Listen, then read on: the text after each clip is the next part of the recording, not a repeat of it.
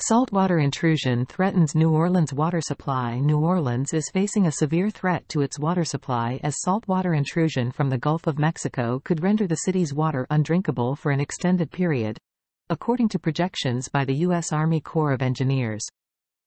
The worst of the intrusion is expected in late October and could persist until at least January. Collin Arnold, New Orleans Homeland Security Chief, indicated that the saltwater intrusion crisis may continue into the new year, potentially affecting the city's water supply for up to 3 months. This crisis stems from a shortfall in the flow of freshwater down the Mississippi River, resulting from prolonged drought conditions in Louisiana and the broader Mississippi River Valley. Saltwater intrusion has already impacted Plaquemines Parish, with other parishes, including St. Bernard Parish, Jefferson Parish, and Orleans Parish, expected to be affected in the coming month. Typically, the volume of water in the Mississippi River is sufficient to prevent saltwater from advancing upstream beyond head of passes into the river, but low river flow levels have allowed saltwater to encroach further inland.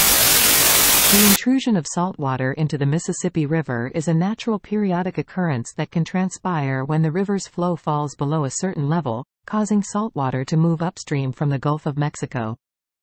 To mitigate the crisis, the Army Corps of Engineers has constructed an underwater barrier sill to create an artificial basin, although the intrusion recently surpassed the sill's existing elevation.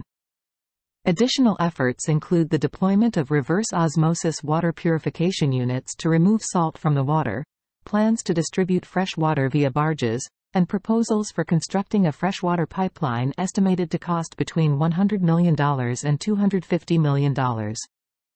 New Orleans Mayor LaToya Cantrell emphasized the importance of staying informed and remaining calm while monitoring the situation closely. President Joe Biden declared an emergency in Louisiana in response to the saltwater intrusion, authorizing federal agencies to coordinate disaster relief efforts aimed at alleviating the hardship caused by the emergency. As the situation evolves, further actions and mitigation measures will be considered to safeguard the city's water supply.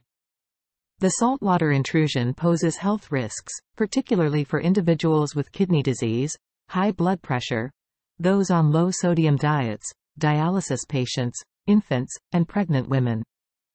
Drinking saltwater has been associated with cardiovascular diseases, diarrhea, and abdominal pain, according to the Louisiana Department of Health. Efforts to address the crisis and protect the water supply are underway, but New Orleans residents are advised to stay informed and rely on credible sources for updates during this event. Water supplies have been in high demand, with residents purchasing bottled water to prepare for potential disruptions.